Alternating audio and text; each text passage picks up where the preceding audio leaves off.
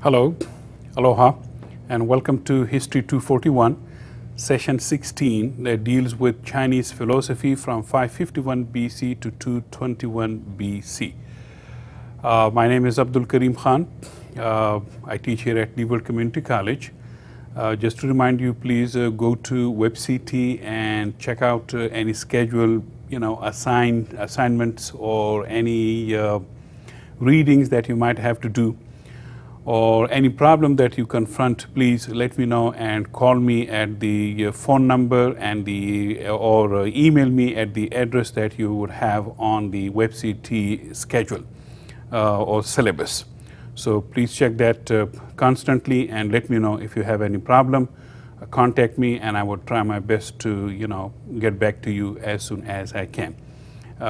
So today we will be talking about in session 16 about the Chinese philosophies, as I said, from about 551 BC to 221 BC. Just to give you my website, the email address, here it is. Please note down that email address. Very simple, KHANA. You just add A to my last name, hana@hawaii.edu. And you can call me, as I said, anytime you want to, but please use the latest phone number that I have for you in my syllabus.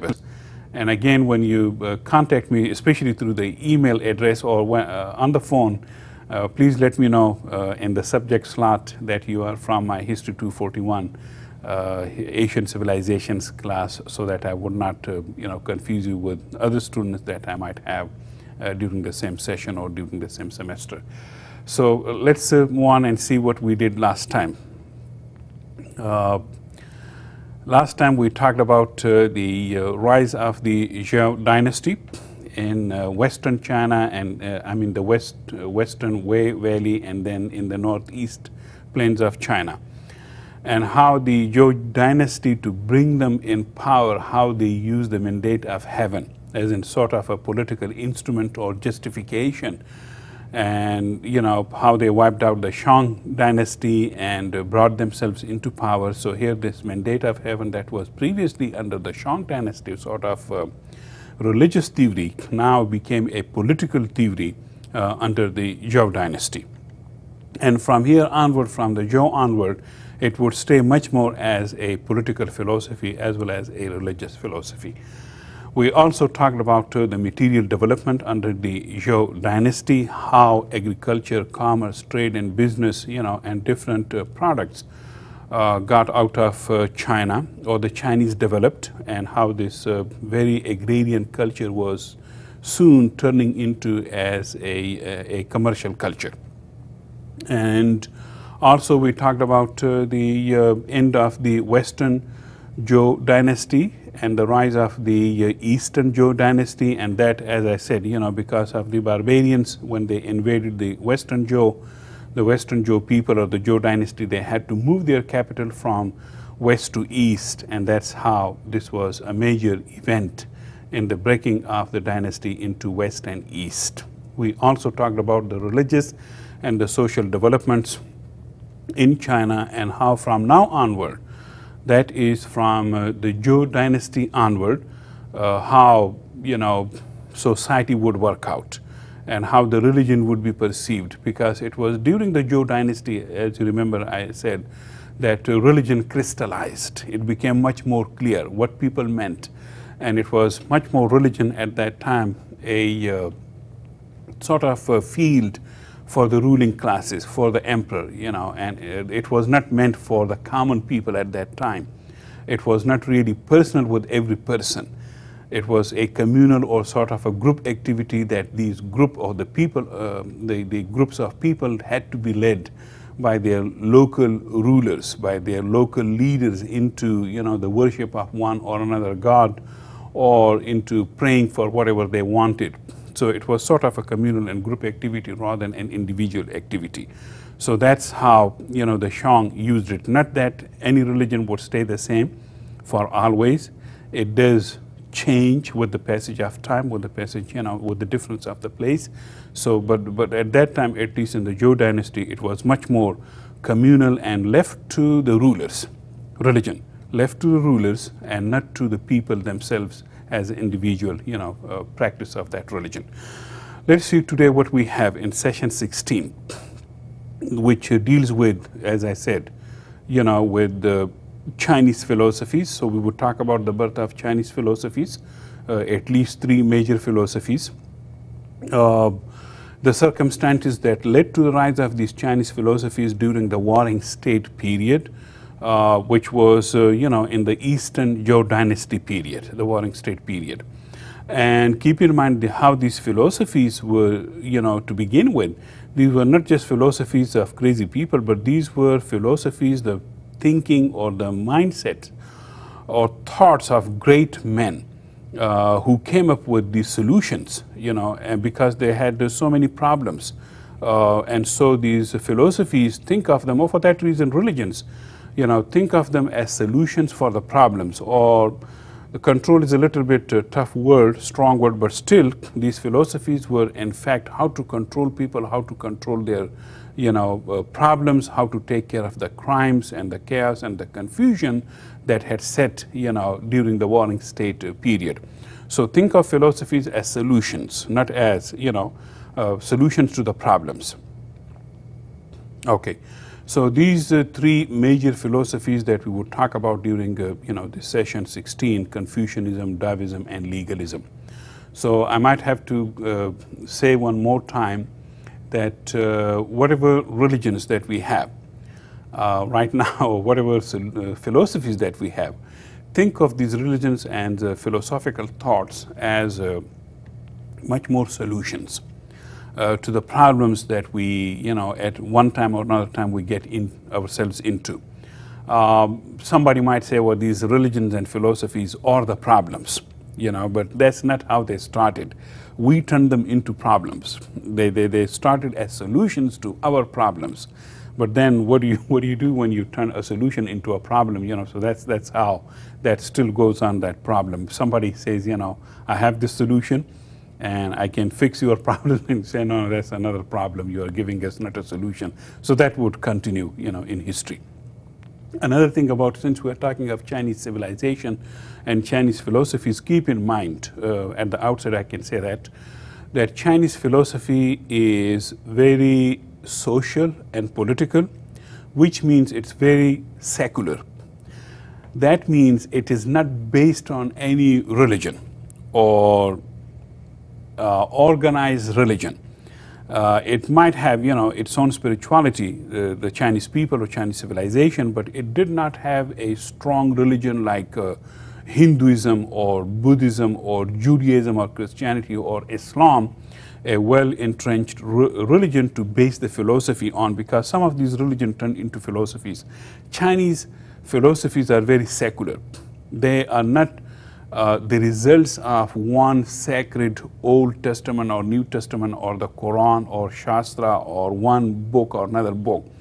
They are the creation of the human mind. So that's why they're very rational, they're very practical, and most of them social in their context, rather than religious.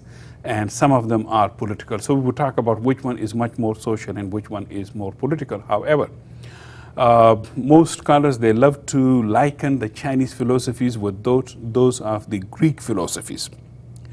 And the Greek philosophies also, even the Greeks had, so many gods and deities and very rich religion full of mythology and all that. But at the same time, Greek philosophy was also very rational. That is made, according to the human mind or by the human mind, not by a certain god or not certain commandments that went into the making of the Greek philosophy. So for their philosophical mind and philosophies, the Greeks also did not conform to any particular religion, although they had, as I said, religion or mythology, gods and deities, but they made their own secular philosophies. When we say secular, it does not mean to be anti-religious or irreligious. It is just non-religious. So Chinese philosophy, like the Greeks, is very non-religious, not based on any religion. Okay, let's move on. and see what we have in the birth of Chinese philosophy. This is what's called the rise of the 100 schools.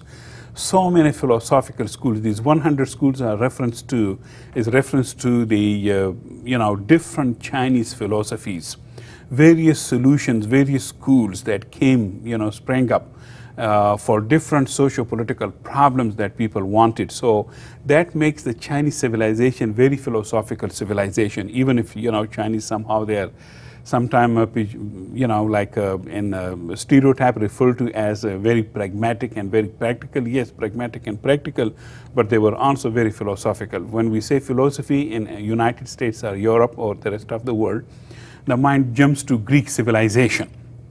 Yes, the Greeks were very philosophical, but they were great warriors also. They were great sculptors also. So Greek civilization was not just only philosophy. Similarly, Chinese mind is very philosophical, and Chinese civilization gave more philosophies, gave birth to more philosophical minds than the Greek did, because Chinese were a big country, big population, and for that reason, bigger problems and bigger solutions for that. So keep that in mind, that Chinese civilization is very philosophical, very literate, very educated. Compared to almost any civilization on planet Earth, Chinese were very well-educated people, and hence so many philosophies or so many thinking or thoughts that went with it, with that civilization. Let's see further. These various solutions for different socio-political problems. Some social philosophies, there were social philosophies or social philosophical schools which focused only on the society and the people and did not bother with the hereafter or with the religion, or did not bother with the government or the state or the rule. So they were more, geared towards the society, how to take care of the problems of the society or the people, rather than, the hereafter or the state or the government. Some were political philosophies that targeted only state and rulers and bureaucrats, the officers, the officials of the state or the empire. So some would be in Chinese mind, some Chinese civilization, some would be social philosophies, other would be political philosophies, or a mixture of both, and some would be none of them. They would be for somebody, only a limited number of people that you would see in China. Let's see the political circumstances that gave birth to so many, or led to the birth of so many philosophical schools in China. Eastern Zhao, that finally got into, a lot of production in the spring and autumn. You would see agriculture, commerce, and what's called the agro-commercial development, and great economic prosperity during the spring and autumn period of the Eastern Zhao dynasty.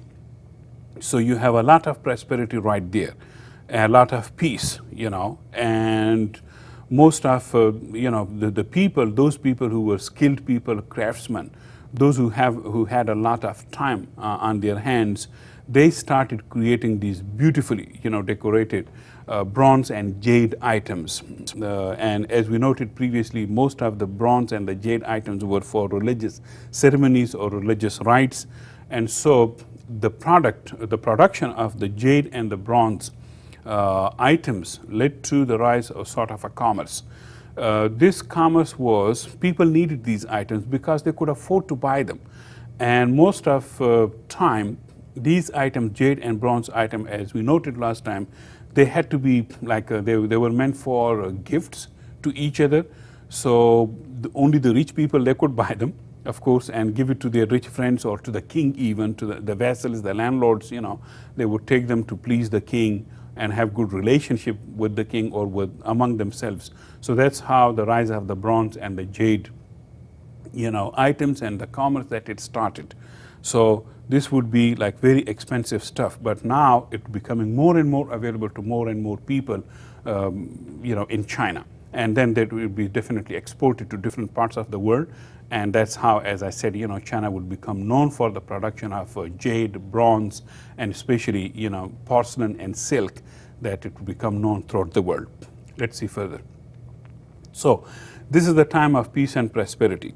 However, during the same time, What happened was these feudal states under different rulers called the dukes or the first nobles, as we talked about them, last time, these state rulers, the dukes or the first nobles, they became stronger and stronger because the economy in their lands and their areas or regions was doing so good, but they became stronger at the cost of the kings, the Eastern Zhou kings, which is not good, or at least it was not good for the king. The king could not control them, and pretty soon, these different states, they started sort of a struggle for supremacy among themselves.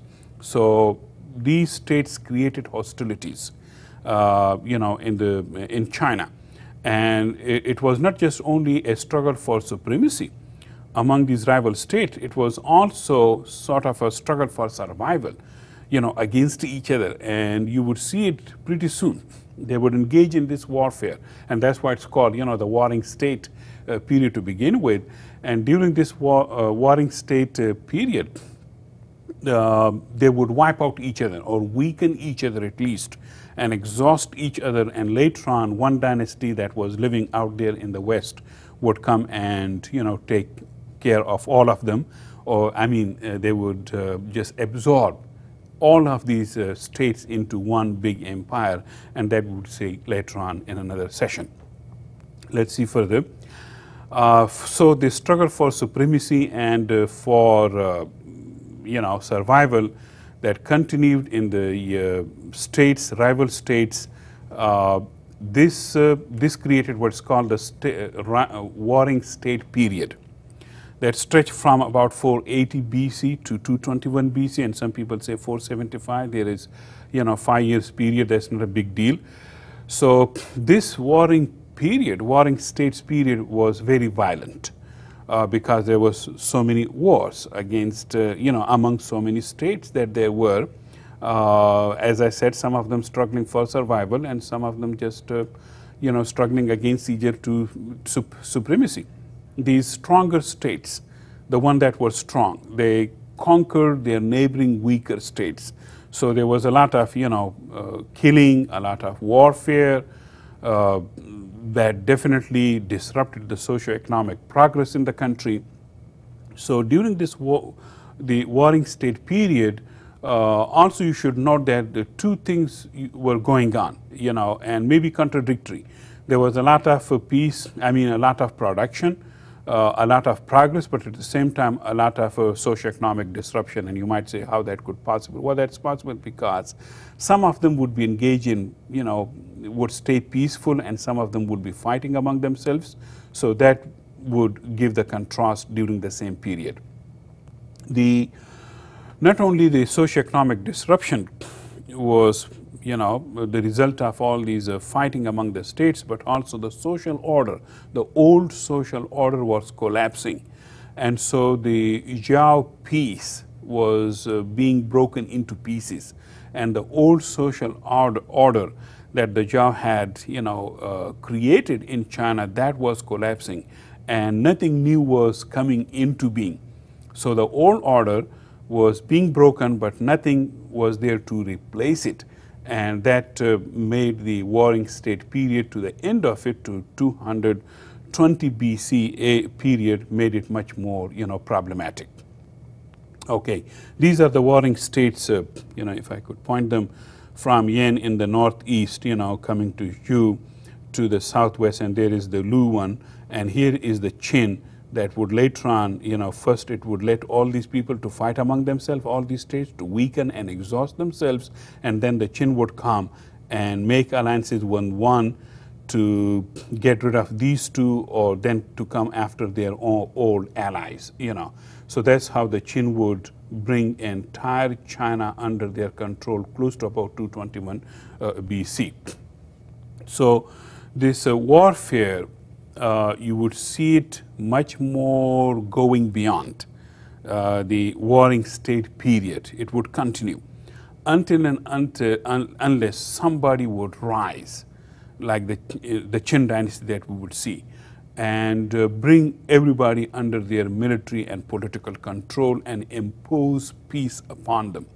Unless that would happen, a strong personality, a strong dynasty that could bring everybody under their military and political control and impose peace upon them, you would see a lot of fighting in China. And that would be not just only China. We have seen that, you know, in India and other civilizations also.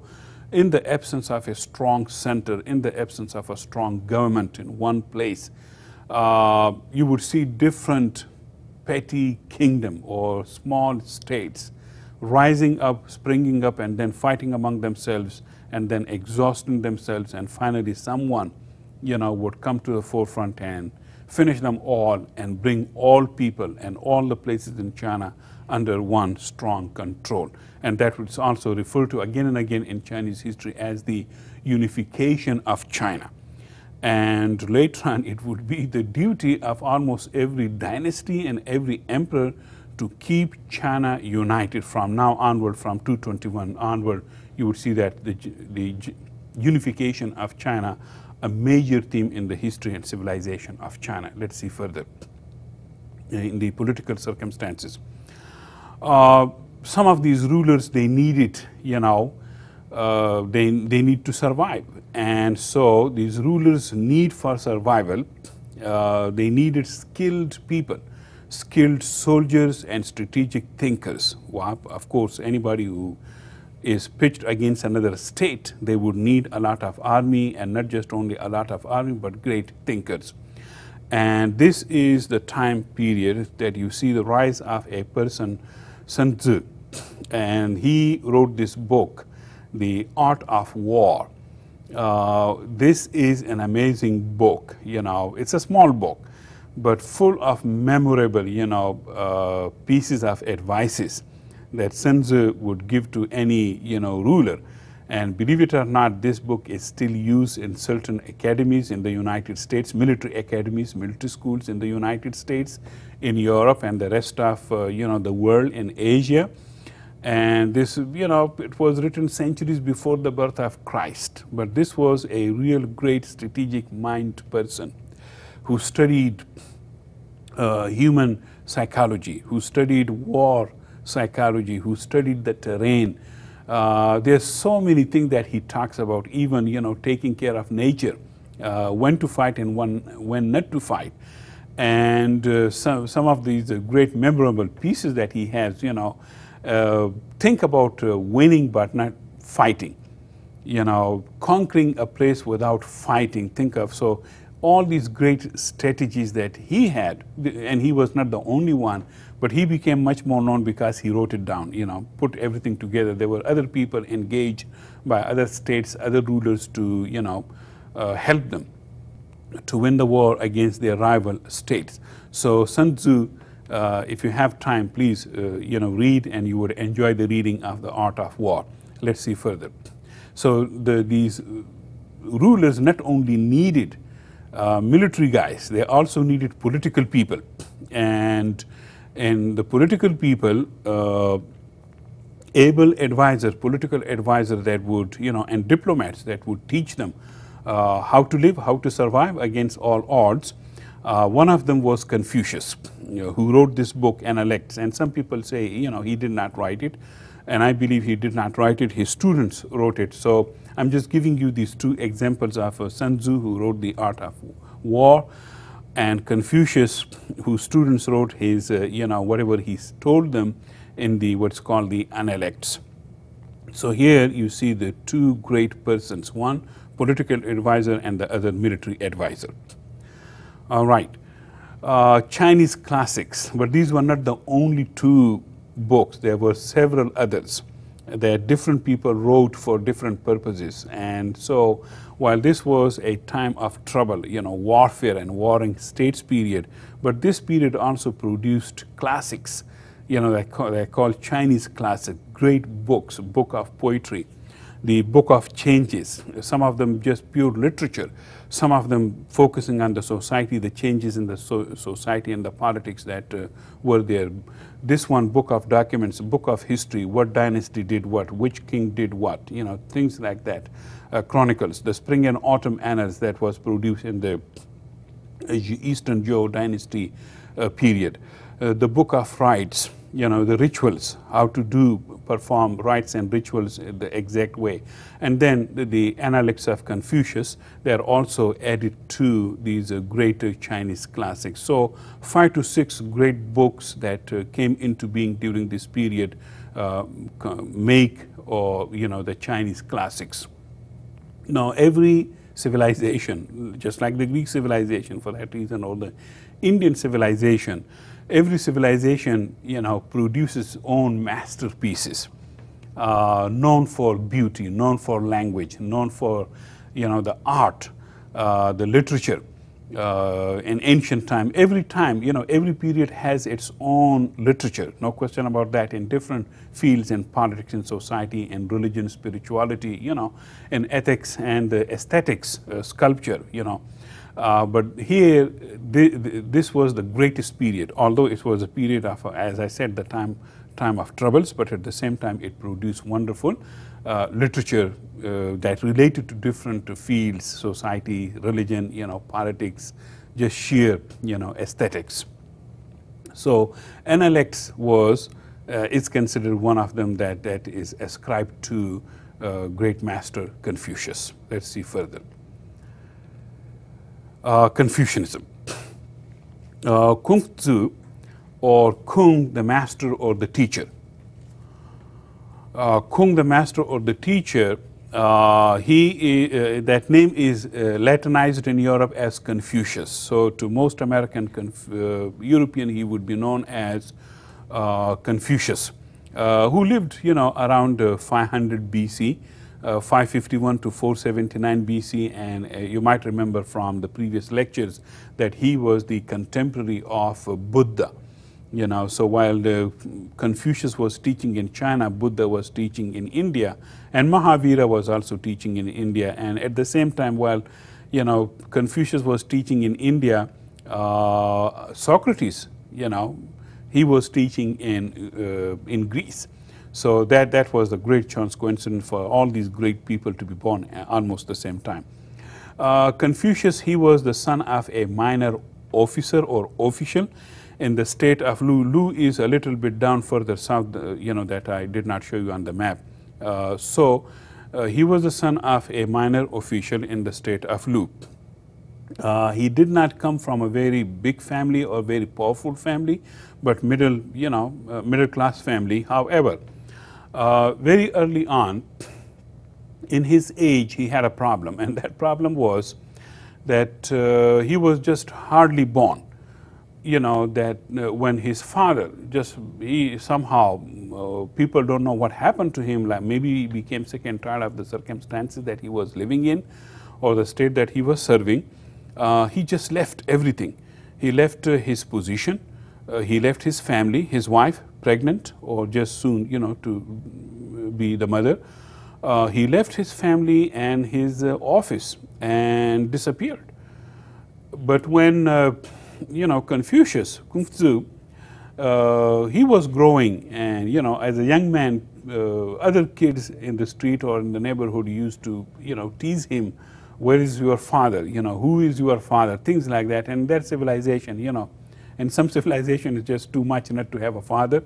And so he said, okay, one day I would go and search for him and I'll bring him. So one day he did go after him, and he went for too long and too far away from home. So he searched for his father, asking people, it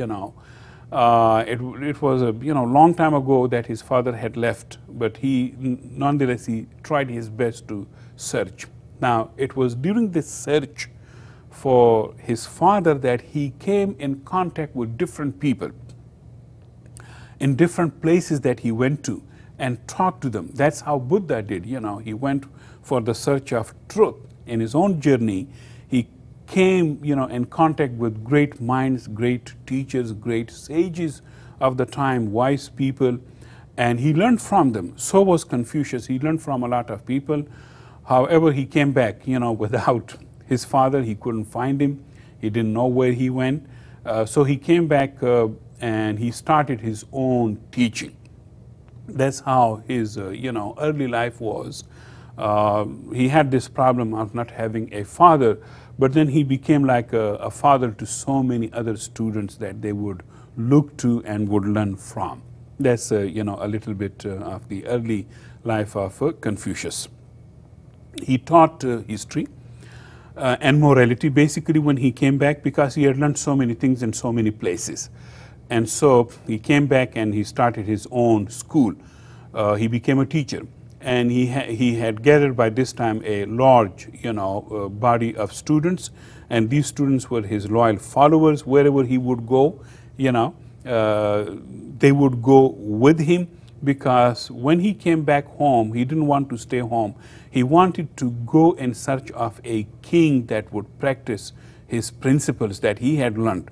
And so all the students, you know, those who could, of course, they would follow him from place to place, and where he would go, there he would create his own, you know, body of students. And now these students later on would write these analects, the great classics, you know, of Confucius. He did not write them. They would write after him, you know, when he was dead and gone. And these analects are based on the teaching of Confucius. So whatever he told them, they, you know, memorized them, they wrote them, and then finally they came together and put them together in a book later on to be called the Analects. This is not only just with Confucius. There's so many great people throughout history, like Buddha. Buddha did not write anything, you know. His followers later on would write what Buddha had said. And so this is how Confucius, you know, students, they would write what he had taught them. This is 500 years before the birth of Christ. This would be something also with Christ, that he would not write anything himself, but later on his followers, the disciples that were with him, they had seen him, they had walked with him, they had stayed with him for quite some time, understood him, so whatever he said, you know, they would write about him. That's how happened to a lot of great people in history. Some of these writings survived, some of them did not. So it depends on the circumstances in which they were written and they were preserved. Some preserved, some were not preserved. Let's see further. Confucius, you know, born, as I said, you know, 551 BC, close to that period. He loved the Western Zhou kings, and he used them as great models. He revered the Zhou dynasty, especially the early Zhou dynasty, that is the Western Zhou dynasty. And he believed that the kings of the Western Zhou dynasty, they were the true sons of heaven. They were great sages, they were great moral kings, and they themselves were great, you know, king philosophers, because they lived and ruled in wisdom, and they you know, they made China or their people peaceful and prosperous. So that's why he always used the Western Zhou kings as great models, and he wanted other people to follow their, you know, example. He, as I said, he wandered, you know, a lot in search of a ruler who would put, you know, his principle into practice, or they would practice his principles, but unfortunately he couldn't find one, and so he came, you know, home broken heart and started resuming his teaching, you know, and having his own students in school. Also for him, government was based on the mandate of heaven. So he did believe in the mandate of heaven. Some people, you know, think that he created it. No, he did not create the mandate of heaven. It pre-existed during the Zhou dynasty, and even before the Zhou dynasty, the Shang people talked about it. But now, mandate of heaven was becoming much more a political philosophy, especially under Confucianism. Now, as I said, he failed to find a good ruler, so he came back home, broken heart, of course, and he said, forget it, I will just teach my students, and hopefully one of them would become a good king and would use, you know, his principles. Okay, with Confucianism, so what is the essence of Confucianism? In Confucianism, politics are based on morality and humaneness, not on militarism. As so many rulers at that time, especially in the warring state period, so many rulers, so many these first nobles or dukes, they were so militaristic. So with Confucius would tell them, you know, that politics or rule is not to wipe out other people or take their kingdoms. Politics is to how to preserve peace, how to have good prosperity, how to take care of the people, how to become a good human being. You know, that is politics, not how to wipe out people or kill people and take their homes, take their land, take their states.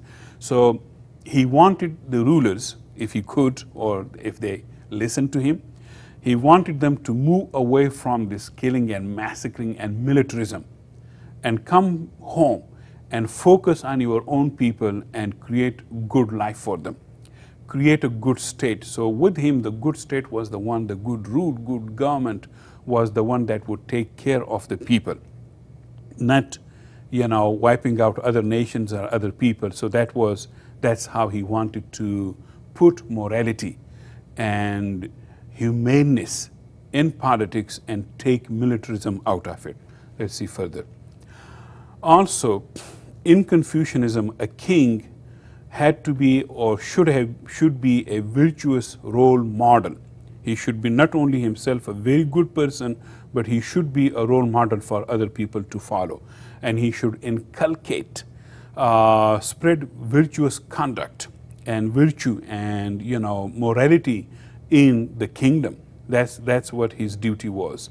And he should preserve the best old traditions. Of course, with Confucius, the best old, you know, traditions were of the Zhou dynasty, and some people, you know, criticize him for that. He was just a traditionalist person, didn't want anything to change. No, he wanted to change people from bad to become good, so that if there was going to be any change, it should be for the better. That's what he believed. And he saw in history the good old times of the Zhou dynasty, so he wanted people to go back, you know, to the good old times and learn from the Zhou dynasty. Also, he wanted the king not just to rule, but be like a father of his people and take care of the people. Well, this is, you know, a new philosophy, where it's, you know, everybody should be doing it, of course, but nobody was ready, you know, to be like the father. Everybody, every ruler, you know, they were so much militaristic and thinking in terms of, you know, warfare and taking taxes from people, you know, filling the coffers of his state, having a big treasury, good time, you know, drinking and all that stuff, rule. You know, that's what they were, rulers, and interested in it.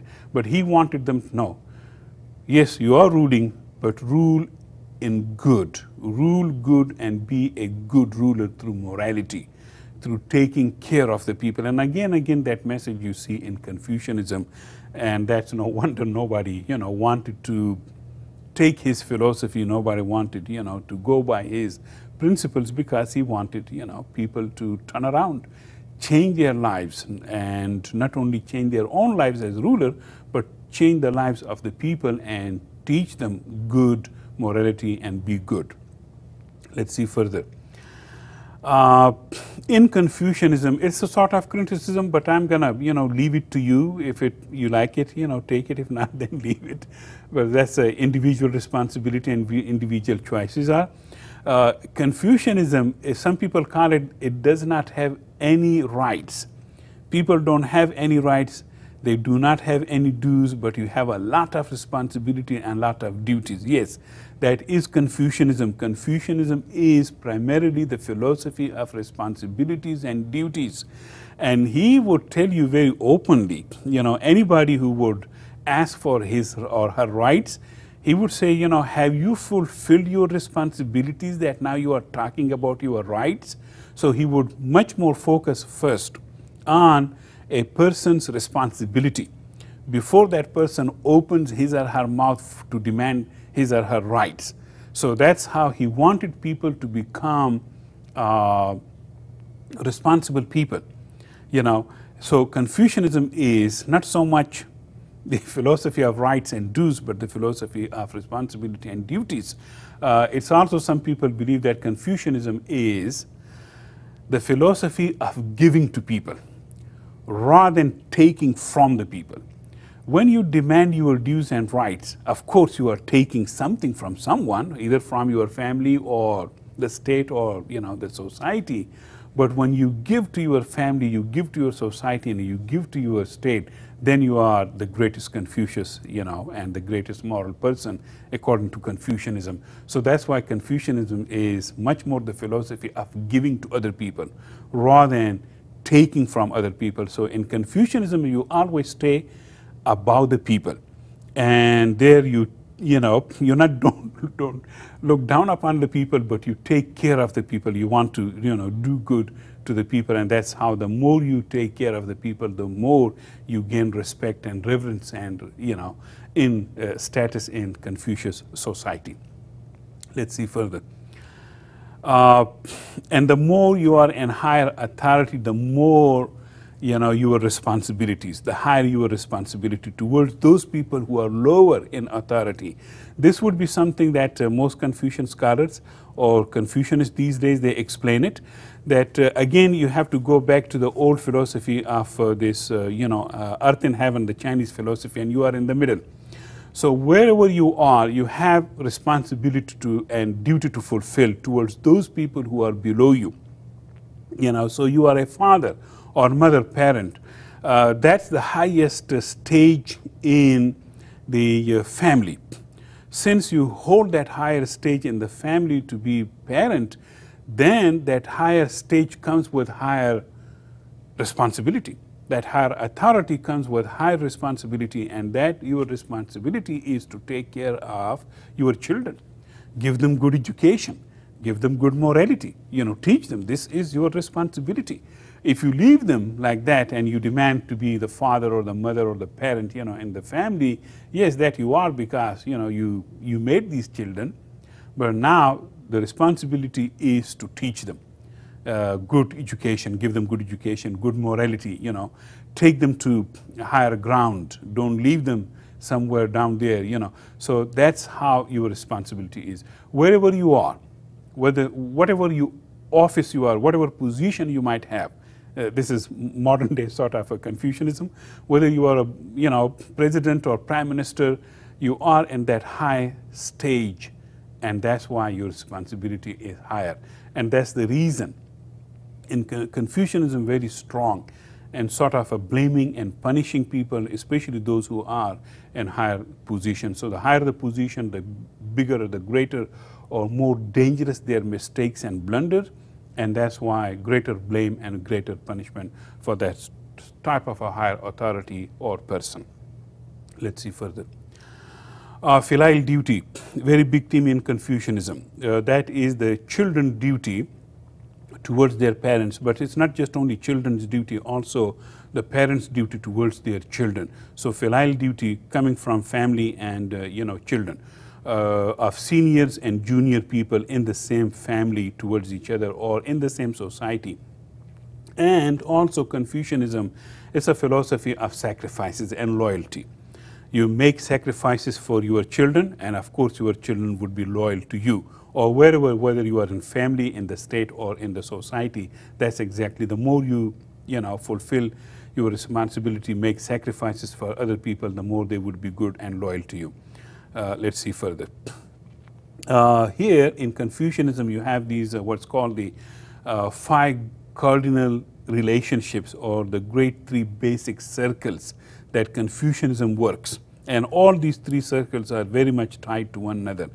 Let's see first. This is the first and fundamental circle or unit of human development in Confucianism is that of the family. So in Confucianism, family is the most important unit. If something is wrong with this family, everything would be wrong everywhere. But if you keep the family strong, in good condition, the society would be better and you would have a better state and country.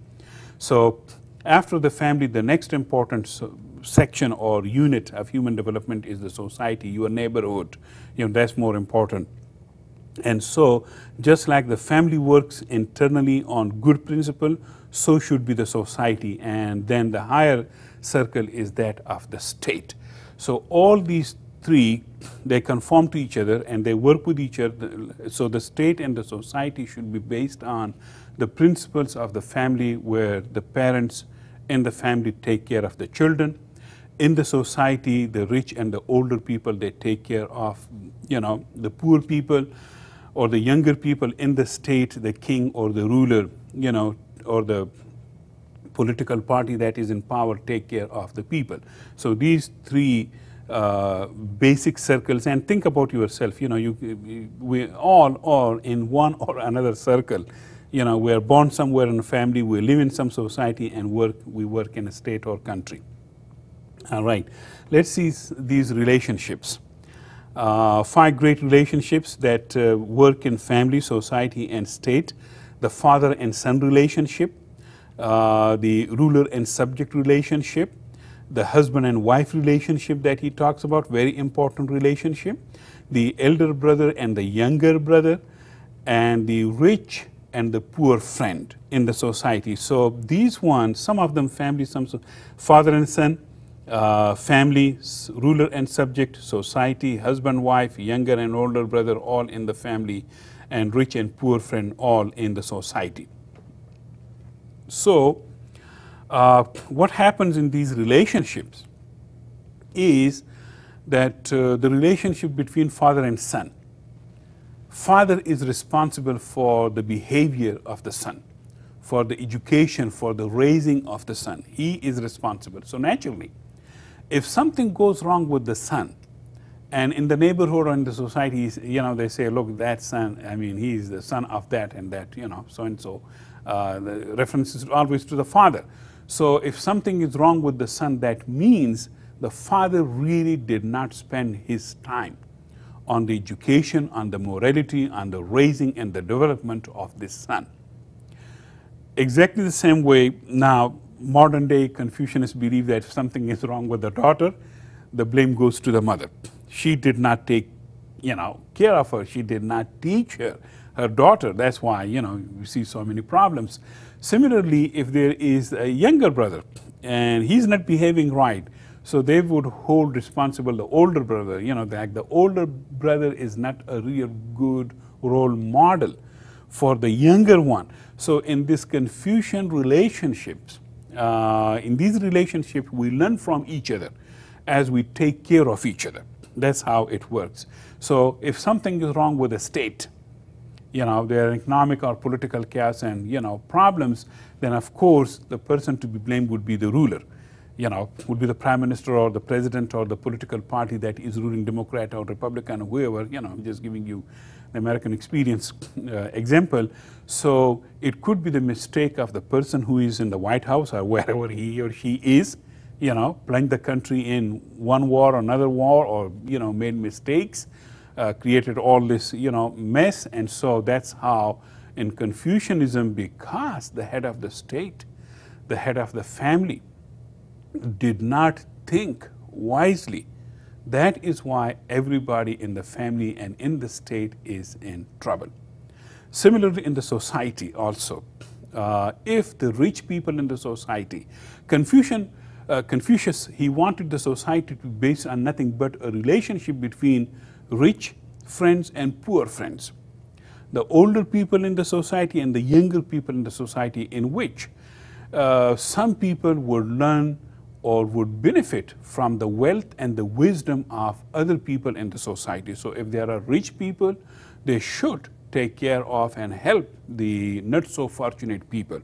If there are older generation people, they should share their wisdom with the younger people. And that is how they would fulfill their responsibilities. And it is the duty, the filial duty of the poor and the younger people in the society to respect and revere the older and the rich people in the society, because they help people, because they give so much, to other people. And honestly, this is now just, like anybody else, it was very fashionable, even with me, to bash Bill Gates. But look, yes, he's rich, but you cannot hate him just because he's rich. You should respect him, I would say. And I tell my students, because he gives so much, and not only this country, but also in Asia and Africa. He is the first person to be giving so much to so many people. We may not know about it, but that's, what it is. So to give more and to more people, that is the greatest thing in Confucianism, whether you are doing it at home, in your neighborhood, or in the state or the country or in the wider world. Okay, let's move on from this. Confucianism, it has its own concept of nobility. So Confucian nobility or noble person, he or she is not born but made. Okay, so nobility with Confucius is not by birth, but it is through education. He believed that every person or human beings at large, human beings are good by nature, but the state or the family responsibility is to inculcate or develop that virtuous nature wherever, I mean, in their children or in the society. So you have to inculcate that virtuous nature through moral education, through humaneness, through politeness, through proper etiquettes. That is how we learn and how we become noble, not because we have a lot of wealth or a lot of land. So this is the big difference between Confucius meritocracy. That is the rule of the good people, the educated people, the meritorious people, but not the rule of the aristocracy that it was so much in Europe in medieval times. Aristocracy is that group of people called the nobility because they have a lot of land, a lot of power that came from the land or with the land or on the basis of the land, a lot of wealth. So the wealthy and the landlords, they went into, you know, big bureaucratic positions that would run the state. But in Confucianism, these people were not good. For in Confucianism, the good people were the virtuous people who were educated people, who were polite, who were humane people, who were moral people, and so they went and, you know, into what is called the meritocracy that reigned China. Okay, so in meritocracy, this would be the rule of the learned scholars, not of the landlords of the or the rich people that we see so much in so many countries. So if we go by Confucianism, there would be less chance for corruption and more, you know, good things would be coming out of the state or the government. So, you know, in a lot of places, Confucianism is still, you know, strong in the families, in the society, those who practice it. Confucianism is still valid for people, but there are, you know, other philosophies, rival philosophies or anti-Confucian philosophies that people don't like him for one reason or another reason, don't like that philosophies. Let's see further. Confucianism was the most influential socio-political philosophy, not only just in China, but also in East Asia. Now, in China, Japan, and Korea, and other societies that conform to Confucianist philosophy, they would be always very strong on the family, very strong on education, and very strong on morality and etiquettes. That is what Confucianism, you know, teaches people. And so entire East Asia is very Confucian culture, whether some people recognize it or not. Okay, that's why, because he, you know, a lot of people revered him, they loved him, and they made these temples and shrines not only in China, but also in Vietnam. I went to, you know, in China, when I was there in Shanghai, I went to a Confucius you know, temple, and there were so many people, you know, coming and going, and all these people, they just wanted to pay homage to him, just to pay their respect to him, what a great person he was, you know, because he taught them to care for their families, to care for themselves. He taught them good morality, good etiquettes.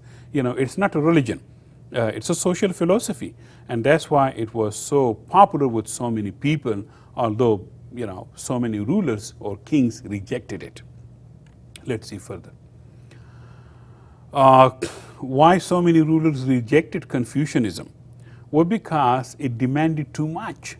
You know, the rulers believed that it demanded too much and too much insistence on this responsibility and morality.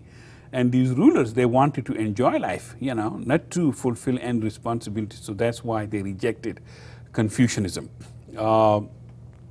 Confucianism also generated rival philosophies against itself. like Daoism and Legalism. These were also, sort of anti-Confucian philosophies that we will later on talk about. This poster, this picture of a poster, this is in 1970s in China during what is called the Cultural Revolution, which is very, modern times, 1970s. These people believed, these were young Chinese communists that killed old Chinese communist and non-communist people in China. And some of these believe that China is still living in Confucianism, or some people were living in according to Confucianism and traditionalism, and so they went after them and killed them. So that's why I wanted to bring this modern, poster or picture to show you that people rising up against Confucian philosophy and Confucian traditionalist. Because some people believed that if you go back, to 500 years before Christ, that is not good. You are taking people back into history and not into forward into future. So these young Chinese communists, they were thinking too much of progress and, future, and so they believed that it was not good to go back, go forward, move forward. Maybe, I don't know, you think for yourself. If we leave, the old people, the old culture, the old civilization, the old religions, Moses, Christ, Muhammad, or whoever, and you say, all this is nothing, and just let's move forward, out of all these great traditions and religions and philosophies and morality, I don't know where the world would be. And no wonder, these people, in the name of progress, in the name of moving forward to the future, killed millions of their own Chinese, just because they did not agree with their type of, futuristic, very violent views, communist views. So that's what happened, and that's why I wanted to bring this picture. And so just to, remind you that Confucianism, it generated rival philosophies, especially Daoism and Legalism, and let's see what those philosophies were. Daoism. Lao Tzu, he was a great philosopher.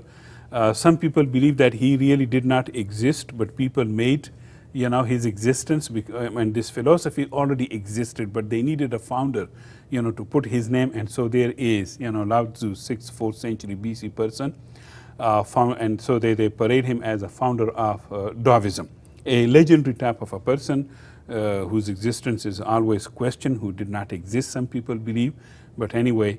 And some of these Daoists, they believe, no, he was a real person. He met even Confucius and wanted to talk Confucius out of his Confucianism, but failed. And some believe that Confucius learned a great deal from, Lao Tzu, the founding father of this Daoism. So let's see, what is this Dao? Dao spelled with T, and now more people spell it with D. So T is also pronounced as D. So Dao, that means the way. And most people believe this is the way of nature. And Dao Di Jing by Lao Tzu, these are the Chinese characters, and this is the Lao Tzu, the founding father of this philosophy, Daoism, and he's riding on this water buffalo.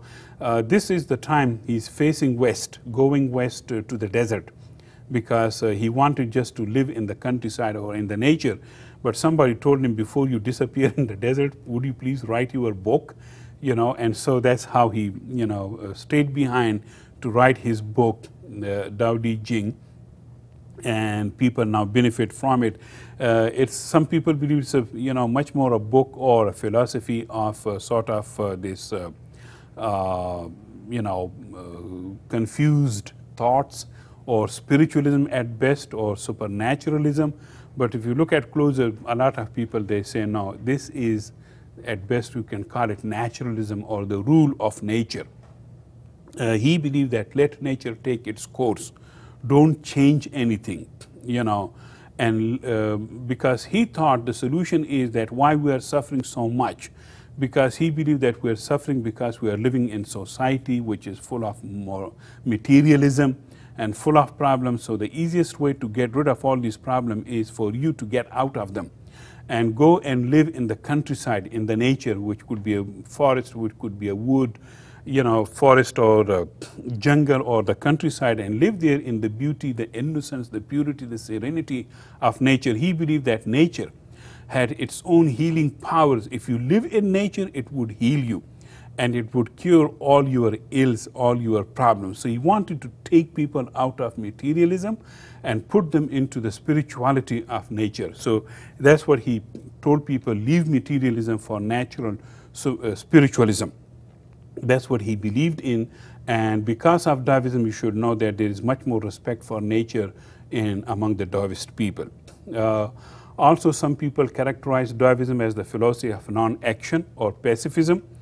He wanted people not to go to extremes, stay in the middle ground, and that's how later on the yin and yang emblem would be, much more associated with Daoism. So he wanted people to, don't take any action. If a ruler would come to him and would ask him, what is the best law that I should have in my kingdom?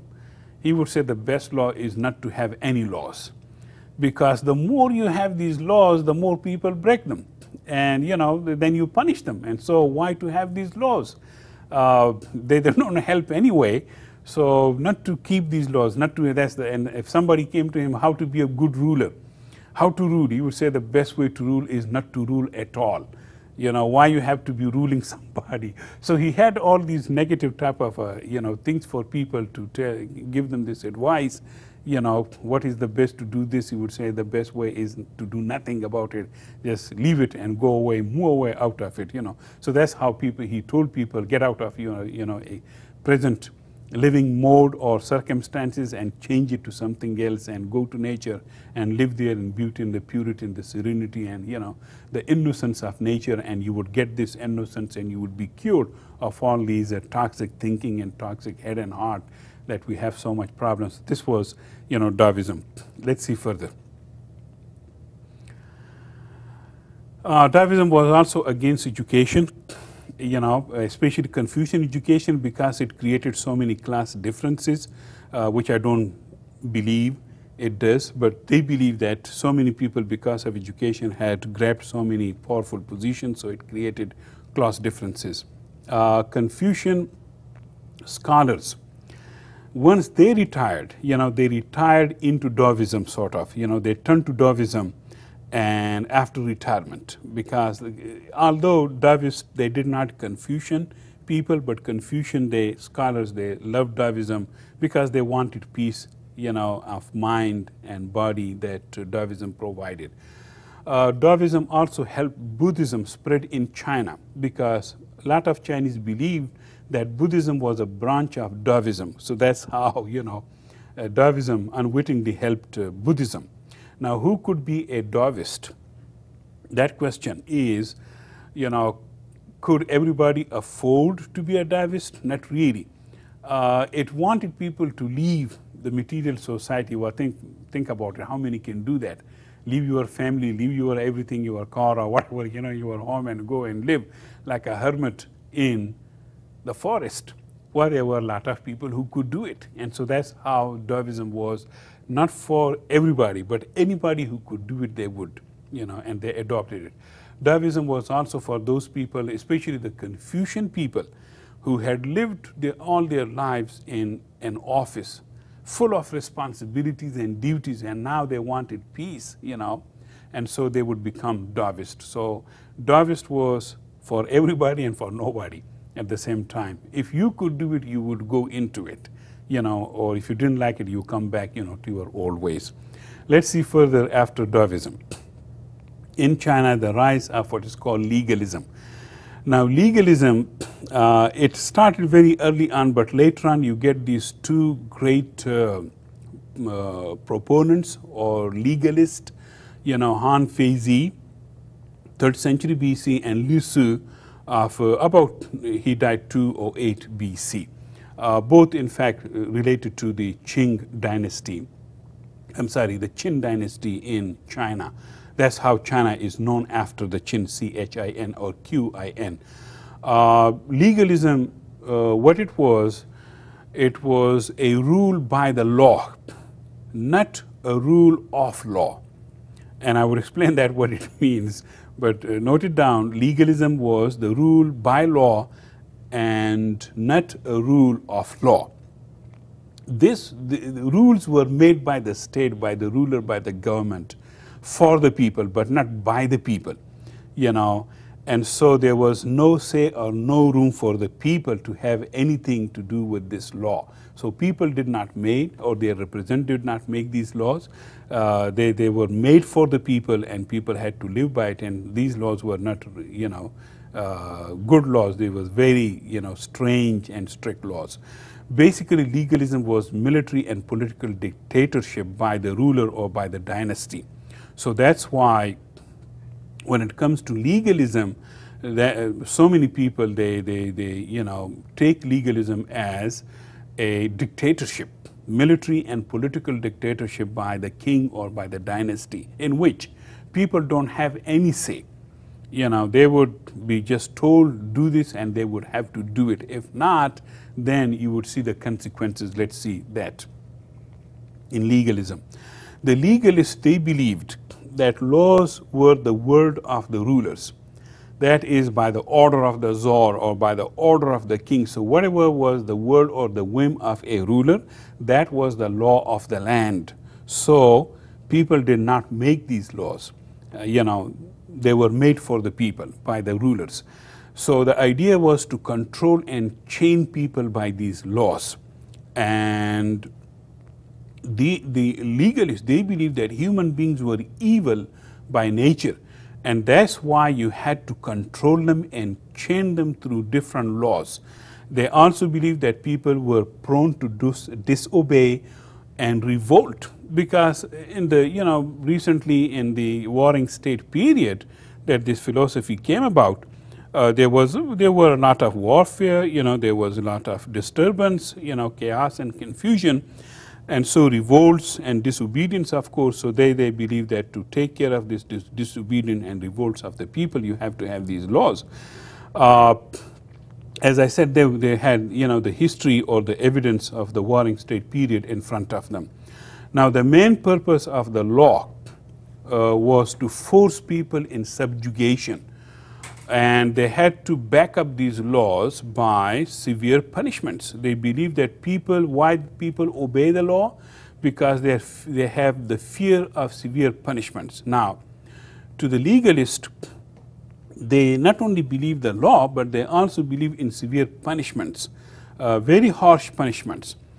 Some of them would say, if you punish small crimes with severe punishments, big crimes would take care of themselves, which meant that if you punish people for small crimes very severely, then they would know, that there would be much more severe punishment for the bigger crime.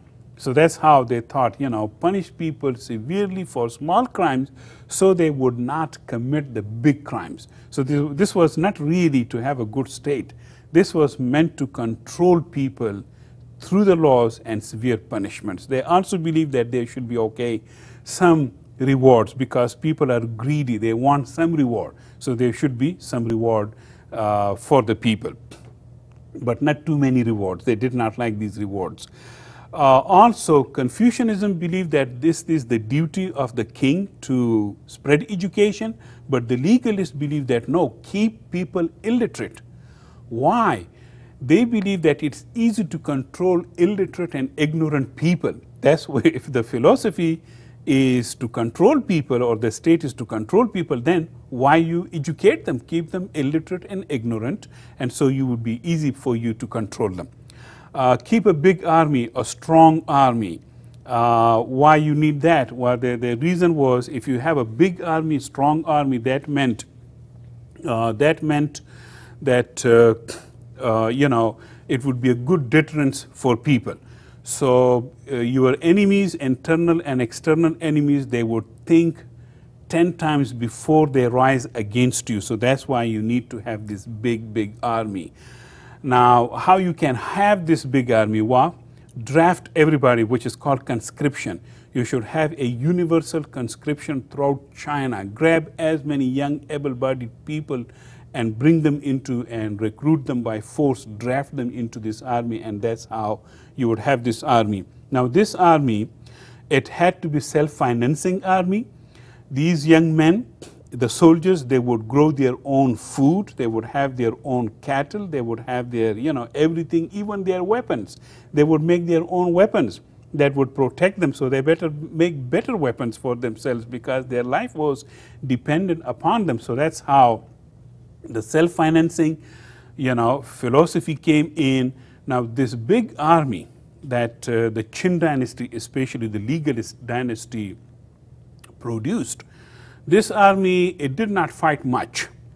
And when it did, it fought very brutally because it's a very strong army. And that's why so many people internally and externally, they were so afraid of the Qin army. Also this army, when it was not fighting in peacetime, it would do construction work. So it was this big conscripted or drafted army of the Qin dynasty that it made the Great Wall of China. So to keep in control the young men, force them into labor, slavish labor, and that's how this dynasty came up. It did not rule for long because it was a very harsh, very severe rule, and so it did not rule for long, but it did a lot of great things. One of them is the making of this, building of this Great Wall of China, or most of it, the Qin dynasty did with this conscripted or drafted army. Also this, the draft was very severe. I mean, nobody could escape. There were these, people used to say that even the dead people could not escape the draft, the Qin draft, because their names were written there, so they had to, be brought back. That is how people would serve for their dead father, or son or brother. You might have seen the story of Mulan, when the recruiting gang, they come and serve these notices that you have to go and serve in the army. And the father of Mulan didn't have a son, so she, became a son to serve in place of her father. So this philosophy, legalism, was for the rulers, for the state, not for common people or for professors or philosophers, but this was for the rulers and the state, how to rule. Let's see in conclusion what we did today. Well, we did a lot, I think. We talked about the times of trouble during the warring state period, which led to the rise of philosophies, and these different philosophies, Confucianism, Daoism, and legalism, that we talked. And next time we will talk about the Qin dynasty. And thank you very much, and aloha.